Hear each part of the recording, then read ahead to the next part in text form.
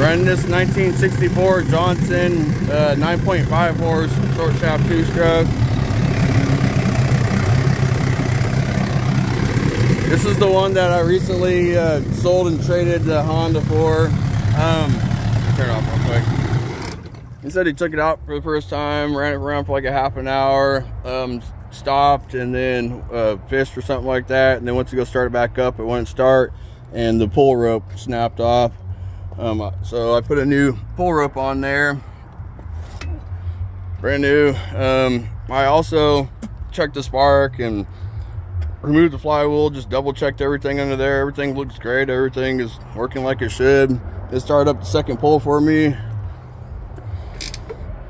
First pull once it's warmed up.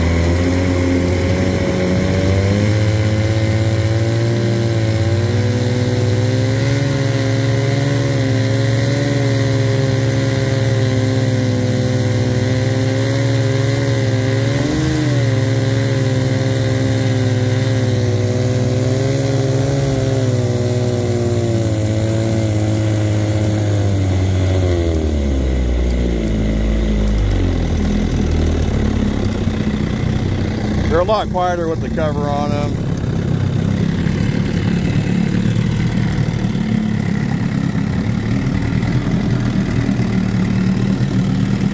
Yeah, everything's working like it should.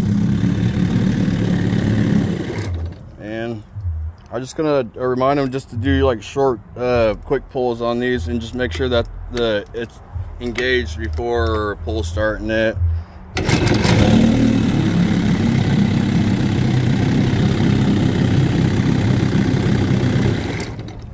Great little engines though.